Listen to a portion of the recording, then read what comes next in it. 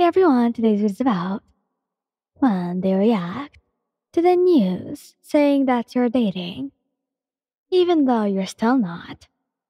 Please don't forget to subscribe, like, and share. Let's get going. Bagokatsuki. It happens during a battle with Class 1B. It's just hello to get together. The two classes joining for some competitive training. You're working with Bago since he tolerates you the most, which he would gladly choose you over Beavis and Butthead, or Kirishima and Kaminari. Sorry about that. He also has a crush on you, but that's a secret.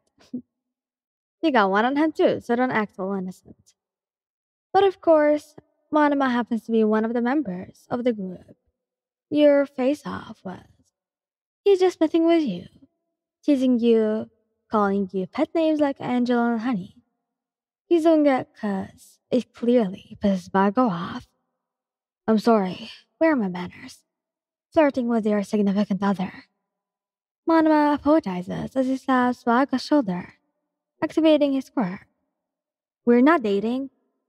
You yell as you charge at the blonde that isn't your crush. So you mean the entire class has been lying to me? Monoma pouts. After training, Bago asks you out, stating he'd been thinking of doing it sooner, but he had been caught up with staying top of the class. He was most certainly jealous. Izakami Daria. His mom. Please, it's his mom and All Might. They're like, yo, congrats on you two getting together. Like, legit. That cousin, some parent teacher conference. And All Might is like, many things are blossoming, such as young love. And his mom is just like, finally and Maya got together about downtime. And Deka's just like, I'm sorry? Like, literally races over to you and is like, they think we're together. And you're just like, well, damn, we should be. You said while you're biting your lip. Deku blushes but asks you out on the spot, so he doesn't have to explain to his mom that he wasn't like that. Loki had the biggest crush on you and was just really nervous that you were too occupied with studies to even notice him. His mom is so proud of him. Probably throws him a party or something for your first official date. Please, I love her. Shota Tsuruki. Tell me why I think this fool finds out about the whole secret couple thing from Dabby. It's just so bad that it's absolutely perfect. Tell me that this crispy ass patchwork Don would not take every opportunity to tease Shoto. So you came here to fight me with your true love. Perhaps romance isn't dead. Literally about to light his ass on fire. And Shoto is just frozen. Yeah, go on, laugh. I know you want to. And just stares at this dude, like, come again? Pardon? Deadass looks over too, and just raises an eyebrow. I think he thinks we're a couple. You fill in the blanks, and Taruki eventually nods.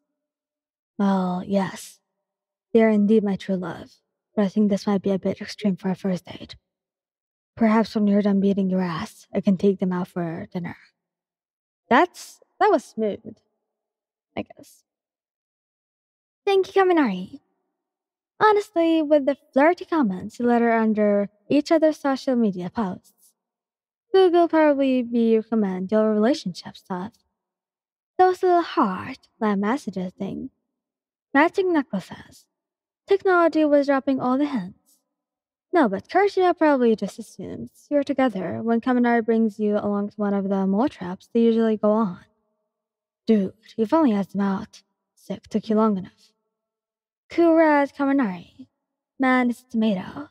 Like he just turns to you, throwing a thumbs up. You like me?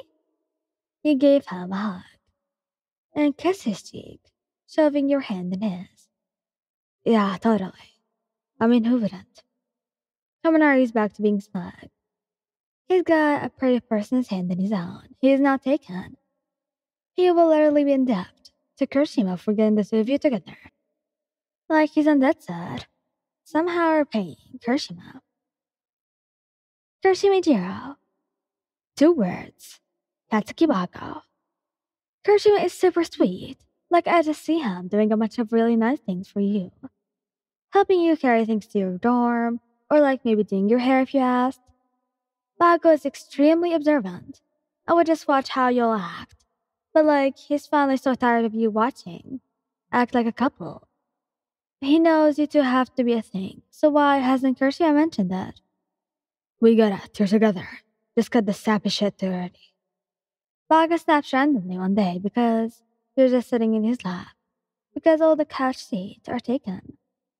Your cheeks burn. And Kirishima's face turns the same crimson color as his hair. Dude, we're friends. You finish, but there's a hint of sadness. You certainly don't act like. Ask each other out already. Goddamn. Do what the boss says. Kirishima brings you pretty flowers and asks you out. Clearly taking you on a date when you say yes. God, he's so sweet. Kiss him.